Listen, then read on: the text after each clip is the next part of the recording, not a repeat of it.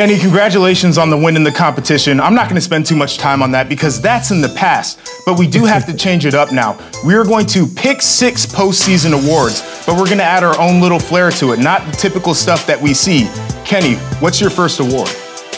Hey, I appreciate the champ getting to go first, JP, and I'll let you know my very first pick is the Hard Hat and Lunch Pail Award. This award goes to a guy that you know is going to show up every single day and put it on the line for the organization. He's a leader, and no matter what, he shows up. And my pick is Adrian Martinez. The way he responded to the adversity this year and throughout his career was tremendous. To see him lose that job, gain it back, and play the football that he did towards the end of the year, I'm very proud of him, and he has a lot to look forward to. Congratulations to Adrian Martinez. Definitely, he's well deserving of that. For me, I got to give Tom Allen his own award category. I think he deserves his own award category, and the award is the best Tom Allen celebration. And we've seen the crowd surfing in the locker room. We've seen the accidental headbutt after an interception, but for me, it was a slip and fall during the victory against Wisconsin. And I think it just shows the energy that this man has. He was so excited to celebrate with his coaches and his players that he couldn't even keep his footing on his way over to celebrate. Really, really fun stuff. It was a great year watching the Indiana Hoosiers. Tom Allen,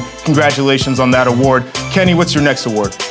Great pick there, JP. My next award is the War Daddy of the Year. This goes to the baddest dude that I think is in the conference, and it's obvious this year to me that that's Haskell Garrett. This dude is an absolute monster, and not to mention, he was shot in the face over the summer, not even the summer, in September, and he had a pick 6 in December. This man's production went up from junior to senior year, and let me repeat that, JP. He was shot in the face, an absolute War Daddy, and that is why he got my pick this weekend. You know, I definitely agree with that. And I mean, the man wasn't even eating solid food for a long time, just shows a resolve to get back on the football field. My next award is the Petty Coach of the Year award. We got some pettiness within the Big Ten Conference. Fitz was in consideration because we've seen him get a little bit petty with the media every once in a while, but Kirk Ferentz is the winner of this award this year. And you kind of look at some of the moments he had. He had the Clapgate press conference. You know, are we playing tennis? Are we playing golf? I thought that was pretty petty, but the moment was against Minnesota where he called the 3 consecutive timeouts at the end of the game. And when he was asked why he did it, he said, well, I can't take them with me. That was a very petty response. Great to see the personality come out from Coach Ferentz. Who is your last award going to? My last award has to go to the dark horse of the conference, baby, and that's number 40, Xander Horvath of the Purdue Boilermakers. This dude was everywhere all year, catching passes out of the backfield, 100-yard rushing games. He was jumping over people, breaking ankles on the sideline.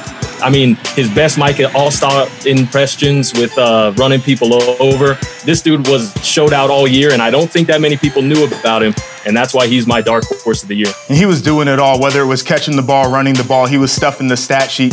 My final award is the best play that didn't stand, and we had the Torrey Taylor punt off the ground. I got to consult the rules committee because I don't think that's outside the spirit of the game, but the real play is from the Rutgers Scarlet Knights. We saw that play where they were trying to make the comeback, and they had multiple laterals in there. It might have been 7, 8, 9 of them. Super exciting. I mean, we even got to see a big guy throw the ball over his head to try to get it to a teammate.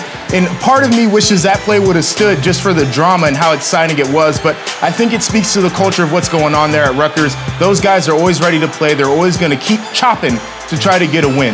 Kenny, definitely had a ton of fun with you this year, man. It's been a blast, and everybody, thanks for watching.